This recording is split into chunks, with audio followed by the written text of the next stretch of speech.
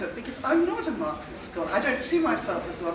I have spent the last 45 years or so interviewing lots of workers and interviewing lots of managers and attending a lot of trade union meetings and women's group meetings, and just trying to make sense of capitalism and its incredible persistence and its refusal to implode when people think it's going to implode. And so I use Marx as a kind of like a user's handbook that I go to when I'm stuck to try to understand what on earth is going on. And I have never had the luxury of being able to sort of sit and read and take notes and reflect, and you know, and so, as I say, I'm not merely the scholar of Marx that many people in this room are.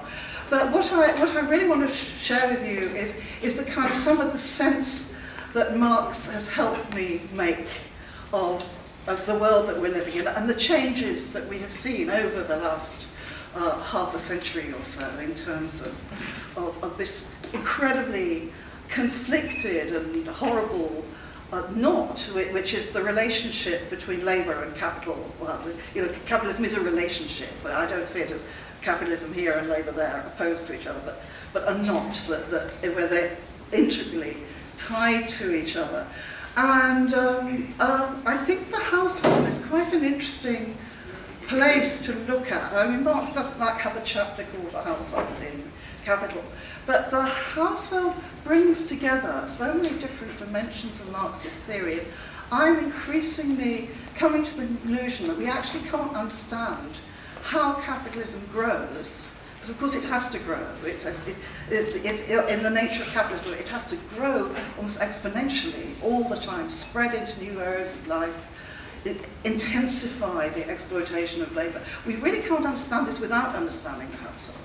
So what is the household in Marx? First of all, it's the place where social reproduction takes place.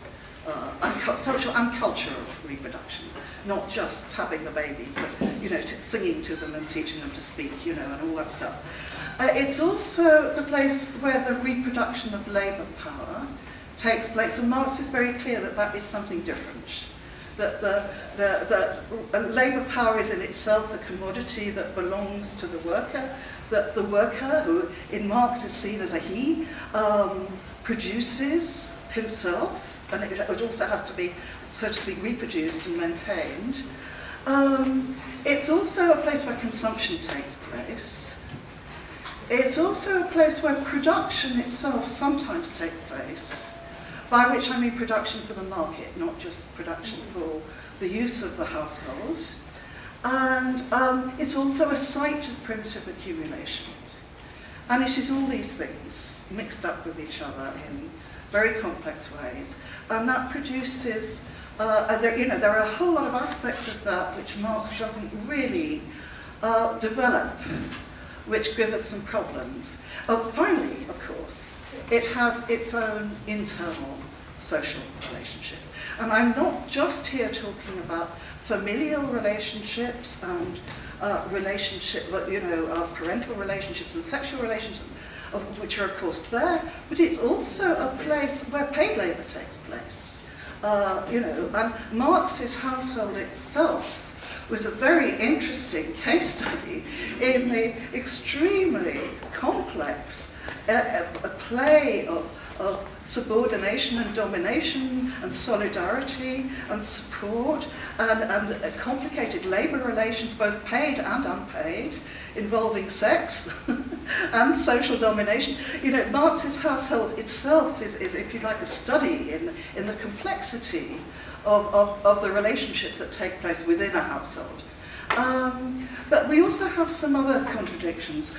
Workers enter the labour market and create value as individuals. You know, the theory, labour theory of value sort of sees the individual worker out there working X number of hours, of which, you know, X number for his own subsistence, and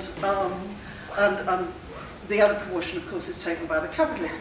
But the subsistence takes place in a household, typically with other members in it. So there's the question, is it the subsistence of that worker or the subsistence of the whole household? And there are debates about that. And it's clear that Marx was well aware of child labour, because you go to the last chapters of Capital Volume 1, and it's absolutely full of all this stuff about child labour, women's labour, and all that stuff about the extra hour and the children being exploited in the factory. So he was well aware of child labour and women's labour. And this sort of conundrum of the relationship between the labour of the children and the wife and the labour of the husband and is not at all well developed in Marx. We have to go later to the economic writings, which I think is Engels speaking actually, where he actually rather chillingly spells it out that when the worker puts his wife and children to work in the factory, he's like a slave owner who owns their labour power, which is the commodity of the women's and the children's labour. I think this is Engels speaking, because we get the same story in the origins of the family and all that stuff. But I mean that actually isn't developed. It's sort of the problem of whose subsistence are we talking about, and the differences in subsistence levels is kind of dealt with at the abstract level with this concept of the average value of labour. But that seems to be like a bit of a fudge, actually. It seems to be like saying, okay, there's this problem, let's, this will do for the time being, let's put it on one side and not think too much about that, let's kind of move on. But it seems to me that this is particularly a problem now, when we're talking about global labour markets and a global reserve army of labour, is how we actually make sense of that particular. I don't want to talk about that today, but I just want to sort of plonk it there as a problem. And another real issue, it seems to me, is that Marx talks about the worker as the owner of his own labour power, which is a commodity. But if he is producing his labour power as a commodity, but that reproduction of his labour power requires the labour of other household members to help produce it, then we have another problem about what, are we back to this question of the wives and the children as the slave? Or, there's a whole bundle of really not very well addressed issues around that, which again I want to sort of park on one side, but I think we have to think quite seriously about them. I'm now going to move on to, I'm sorry, I go into the diagrams because my simple brain, it helps me make sense of things. This is a diagram some of you may have seen because it appears in my most recent book, and I think I first presented it here in Toronto at a workshop that Leo Panich organised, a Socialist Register workshop. And it's caused some controversy, but I will put it here together because I think we have to look at this thorny question of productive and unproductive labour, which caused so much fuss in the 1970s. The concept of unproductive labour was terribly disliked by a lot of feminists and also by a lot of public sector workers, I may say, also during the 70s. And I think it's we need to unpack it a little bit. And first of all, let's not call it unproductive. Let's call it reproductive. That's not contradicting Marx, because Marx recognised that this kind of labour produced use values. It is, in fact, labour that is producing use values for the whole of society and for capitalism as a whole as well, actually, in terms of social reproduction and so on. But I think it's very dangerous to just see that as a single thing, because it is dynamically divided between, there is unpaid reproductive labour and there is paid reproductive labour. And there is a dynamically changing relationship between the two. And what we have now, which I'm going to talk a little bit more about later, we have in this bottom red, the bottom left-hand corner, we have, this is, by the way, this is a typology of labour, it's not a typology of workers. It's perfectly possible for one worker to take part in all four, sorry, it's the purple one I was talking about as being the productive labour. I mean, most of us do work in at least 3 of these categories, and some people carry out labour in all 4 of these categories. It's the purple one, the one that says commodity production, which is the one that produces surplus value, and which is at the centre of this conflicted relationship between labour and capital. But of course, the total, sort of, so to speak, pool of labour in that category is constantly being augmented because the reproductive labour is constantly being commodified. New kinds of commodity are being created, and labour that previously was unproductive, reproductive, is now being dragged into the sphere of productive labour, of commodity production. Now we also have this problematic category down in the bottom right-hand corner, which I call consumption work, which I think is very important to separate from other kinds of unpaid work. I'm not claiming, some people say that I say consumption work creates surplus value. I don't believe it does. I think it's only paid productive labour that does that. But consumption work carries out a different role in relation to commodity production under capitalism than the labour that is just involved in social reproduction and the reproduction of labour power. Because what it does is by companies externalise labour onto consumers that previously was carried out by paid labour. And in so doing, the exploitation of the paid labour is intensified. So consumption labour plays the role of intensifying the extraction of surplus value from paid labour in production activities. Now, so that's sort of this diagram, if you like. Now, what I want to talk about a little bit in using a slightly different kind of diagram with even more lurid colours, which I blame Microsoft for,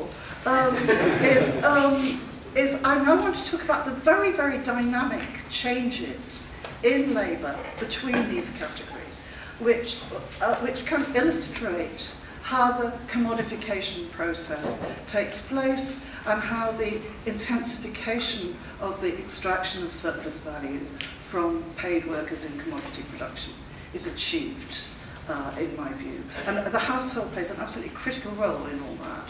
First of all, we have the unpaid labour involved in social and cultural reproduction. These are the kind of categories of labour. Then we have the paid private work, which is like the work done by domestic servants in the 19th century, which Marx argued was not productive labour because it was paid for out of the wages of the paid workers. It wasn't directly producing surplus value. Paid private service work, either carried out in farms or whatever, or in households, which I may say is greatly on the increase right now because through migration and so on, and through the pressure on women in developed countries to enter the labour force, there's a huge growth in, there's a kind of a new servant class made up mainly of migrant workers working in the homes, not of bourgeois families, but of, just labour aristocracy, you could say, households in the developed world. We then have, of course, the classic industries. This is productive work in Marx's sense, involved in the production of physical commodities. We also have paid work in public services, which is another, category of reproductive labour, not producing surplus value. We have paid work in private sector companies as opposed to households, or profit-making private companies providing services. And then we have this unpaid labour in the home and the community which is involved in the consumption.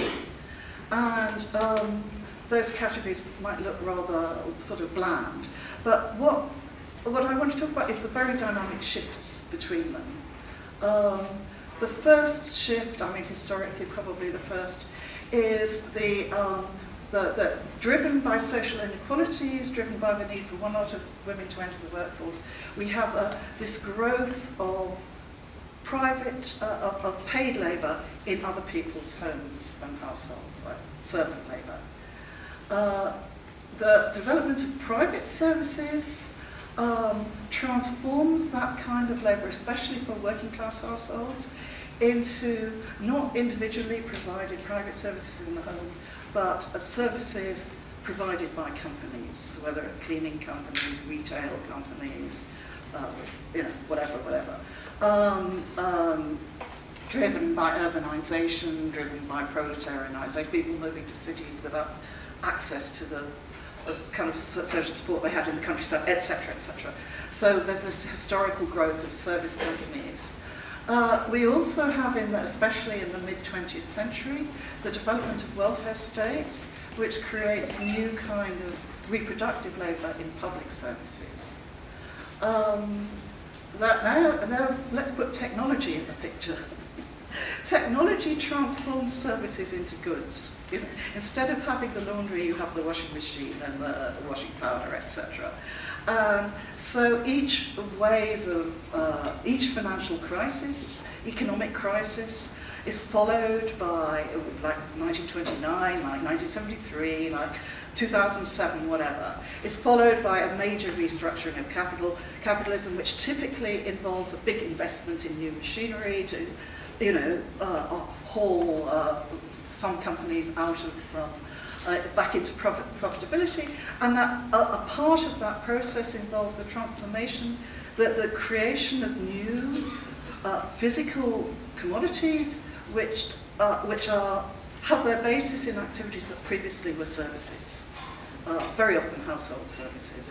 In the 1930s, it was electrical goods like washing machines and vacuum cleaners and so on. Then the having all these machines instead of services creates in turn new kinds of consumption work. Households buy ready meals instead of cooking them. They, pile up their own goods in the supermarket instead of having them delivered. They buy their washing machine online. They buy their flat pack, whatever. And so there's a kind of a new interaction between the companies that are making the physical goods and the consumption work, with a constant drive to externalise as much labour as possible onto the consumer in the interests of ratcheting up the productivity of the production workers. The growth of self-service, etc. So this production, this consumption work, it grows as capitalism grows, but it's unpaid labour. But its function it seems to me, should not be confused with the function of, if you like, simple reproductive labour. But neither should it be confused with the production of surplus value in commodity production. And then we have other enormous shifts going on. You have the outsourcing by manufacturing companies of business services, the growth of enormous new bits of capitalism that are to do with the supply of outsourced services of a whole variety, not just to the private sector but also to the public sector. So we've been seeing, particularly now, this massive commodification of public services, transforming those forms of labour into, putting them inside capitalism in the direct way that means that the workers are directly exploited by capitalists in the way that they were not in the past. Then, of course, we have other dimensions going on. We have austerity, also, reducing public services and putting unpaid work back into the home for a lot of people. And now the growth, what I happen to be doing research on right now, is the growth, the exponential growth of these online platforms for managing work, which we can understand partly as this: the bringing of a whole lot of informal activities that were carried out in the informal economy, in people's households, window cleaning and babysitting and walking the dog, etc. Bringing all those activities within the discipline and the scope of global companies that tailorise the work, but are directly control the workers, transform the nature of the work, and bring it within the scope of capitalist relations. Initially, very often in the form of taking a rent, but as the sector develops, it's changing very fast, increasingly this tendency of replacing goods for services takes place. Uber is investing in self-driving cars, for instance, just as an example. So we have this other dynamic. So, in other words, we have, next step, before I reach my conclusion. This is also accompanied by a massive new growth of physical goods. People are often, there's a whole lot of rhetoric around like that about, robots are going to, take all the jobs.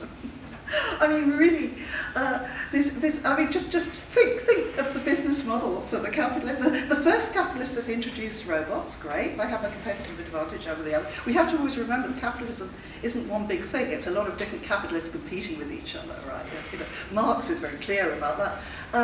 The first company might make a killing with its robots, but then once the robots have become a generalized commodity that's available to everybody, and every factory's got the robots, what on earth kind of a capitalist business model can make any kind of a profit whatsoever, buying them at the market value, making standard goods that are sold at the market value? I mean, Marx at least teaches us, to take that, to take that seriously. And of course somebody has to make all these 3D printers and robots and drones and all these other technologies. So they take up raw material, they like labour, and as quickly as they become standardised, somebody has to develop a new one. Think how often you have to buy a new mobile phone or hearing aids or whatever. Anyway, so what we're seeing right now in the recovery, capitalism's very successful recovery after the financial crisis, at the expense of workers globally, is a whole huge new sectors growing, manufacturing sectors as well as service industries. I'm really aware of the pressure of time here, so I'm just going to end with, I could elaborate on lots of these things, but I won't. Some of the underexplored questions that I think Marx, a lot of you have read up Marx much more carefully than me, and maybe the answers are there, but I haven't found them yet, so search as I do. Some of the unexplored questions that I think we really need to, somebody needs, have we got any potential PhD students here? Somebody really needs to do some research on this stuff. One is the critical importance of logistics work. As value chains get longer and longer and longer, the gap between value creation and value realization gets longer. We're in volume 2, capital volume 2 territory here, but it's still not really well developed. So, and that's where capitalists take their risk in that gap between value creation and realization. It might never be realized, The container ship might, not dock. The Amazon warehouse might go on fire. A Chinese imitator brings out a better iPhone and nobody wants to buy yours. There are all kinds of reasons why that value may never be realized in all these millions of commodities. And this, of course, puts enormous pressure on logistics workers. And the household is the last step in that logistics value chain.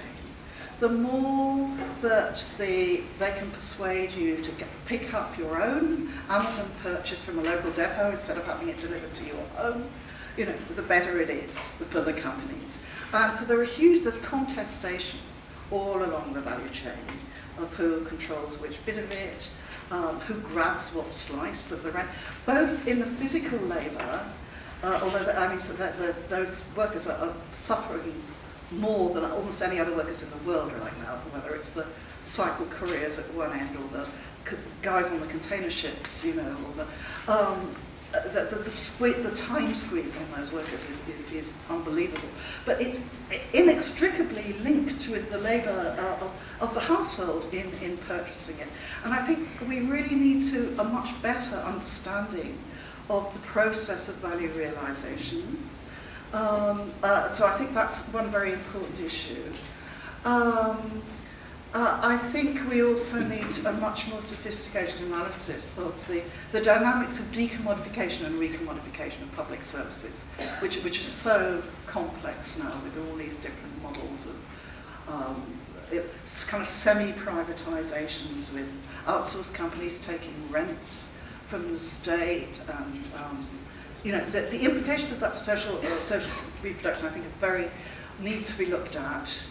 I think the concept of the reserve army, Marx's concept, you know, it makes a lot of sense in the kind of spatially bounded labour markets that he was mainly writing about. But when we have a global reserve army, either accessed through offshoring the work or through bringing the workers to the job through migration, there's a complex interaction between sending the jobs to the people and bringing the people to the job, so to speak. And I think the concept, especially given those problems I talked about earlier, of actually how, you know, whose subsistence are you talking about, you know, when you're talking about the labour theory of value. I think there's a lot more work that needs to be done there, theoretically. I think there are all kinds of new forms of rent that need to be investigated. I mean, a lot of the biggest corporations in the world, basically they have a rental, like companies like Microsoft, you know, or Google. Their business model is not based primarily on selling commodities, it's based on rent. And we have to think that through in terms of, you know, one of the things on my wish list is rereading the whole of Volume 2 of Capital and trying to make sense of that. Oops, and finally, it's my last point, I think, waste.